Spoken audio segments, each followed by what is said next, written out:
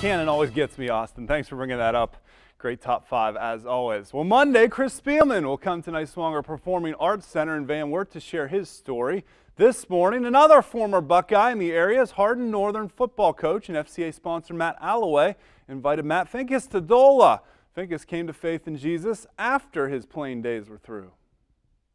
Marriage and kids and life and having to readjust your priorities and your timeline of what kind of hours you devote to your family and what kind of hours you devote to your work really made me think and kind of realign myself. And God's teaching him much in this faith journey. Patience.